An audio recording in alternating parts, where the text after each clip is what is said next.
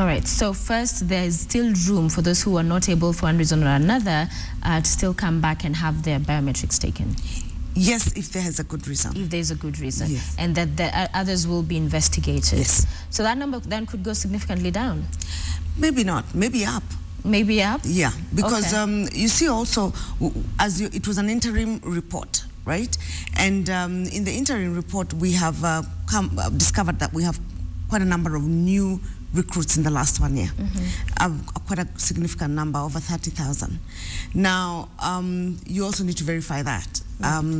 Who has hired them, where they hired and why, and that could affect the numbers either way. So our suspicion is that it could go either way. The numbers could go slightly lower, but could also go higher, because we're still continuing with the exercise.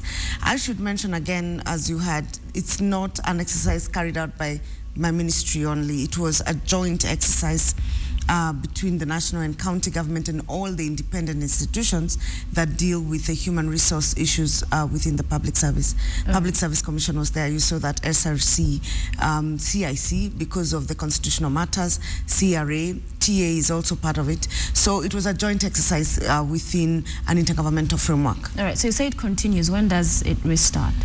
We actually are moving on. Now they are in the process of doing forensic analysis. They're actually studying the data, analyzing what it means, the numbers, because it's not just about 12,000.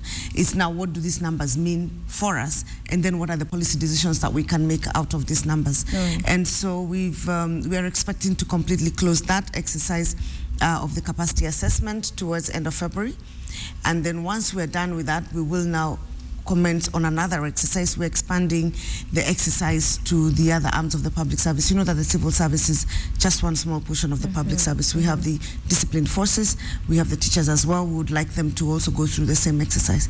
So it's going to be a long-term assignment. Really. So during the exercise, and when it began, in essence, many voices came out to oppose to it, saying it was a witch hunt.